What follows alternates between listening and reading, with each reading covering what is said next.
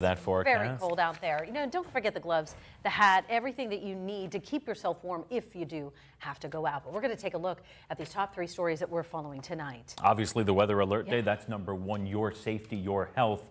That is a priority. It's something we very much concern ourselves with as a community station. That's why we have these weather alert days, to keep you safe. We're also talking about what happened on Interstate 90 in one part of Erie County today. A big shutdown for almost 6 hours and the ripple effect it had not only on drivers, but truck drivers needing to get to their destination as well. Plus some more good news in the Middle East. More hostages released. Still 1 day to go in that ceasefire. The question is, might it be extended?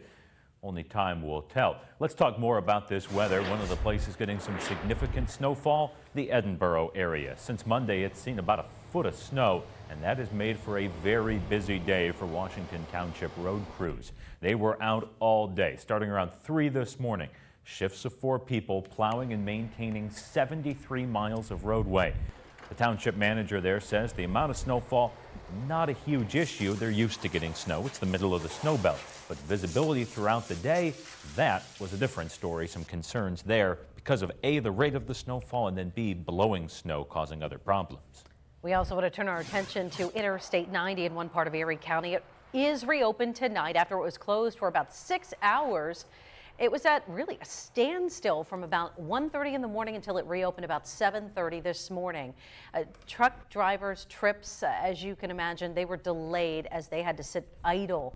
We talked to officials at Barnhart Trucking in Northeast to kind of get a gauge on what this means for truck drivers who need to get to their destination on time. And they say, yes, they have to prepare for weather and accidents. They're only allowed to drive for so many hours, though, in a day. When they're sitting for hours, they're losing money. That affects their entire trip. Officials with Barnhart say they do try everything they can to get their drivers off the roads and in safe spots when weather hits. And just to note, too, there were no reports of any serious injuries in that accident along the Girard westbound area of I-90 earlier today.